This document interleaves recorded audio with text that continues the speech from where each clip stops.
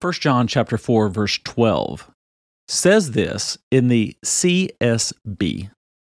No one has ever seen God. If we love one another, God remains or abides in us, and his love is made complete in us. No one has ever seen God. This is a reference to God the Father. We as Christians believe in the triune God. We trust in the triune God. We worship, we adore the triune God, God the Father, God the Son, God the Holy Spirit. Incomprehensible for the human mind, but biblical reality, truth. This is God. God in three persons, blessed Trinity. God the Father cannot be seen by human eyes. The Bible says he dwells in unapproachable glory.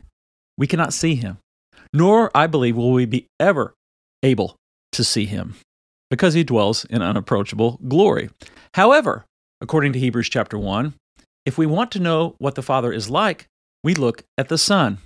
God the Son came down to this earth, took the form of a servant, became a man like us, the God-man, Jesus Christ, Jesus the Messiah, 100% God, 100% man. He came down to this earth. He was tempted in every way in which you and I were tempted, and yet he did not sin, making him the perfect sacrificial lamb for our sins. He went to the cross, died on the cross for our sins, bearing the wrath of God on our behalf, was buried for 3 days, rose from the grave, conquering death and hell. This is the good news of the gospel of Jesus Christ, that Christ took our place, and he conquered sin, Satan, and the suffering that comes with the fall of Adam and Eve, and this sinful nature that we all inherited, and this broken world we lived in. Christ is the answer. When we see him, we know what the Father is like. But we cannot see the Father. No one can see him. So how do we see God today? Jesus has returned to heaven. Well, we see him through the love that's in God's people. Look with me again. 1 John chapter 4, verse 12. No one has ever seen God.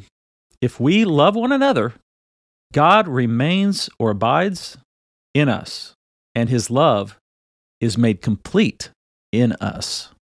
In 1 John chapter 4, verse 12, John is saying to us, you cannot see God the Father, but you can see his love functioning in the world today through his people.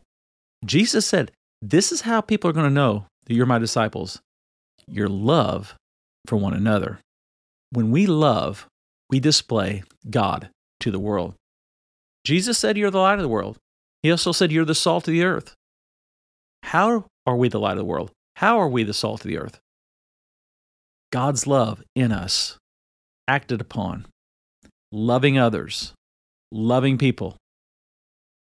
This is how his love is made complete in our lives, is by us living it out.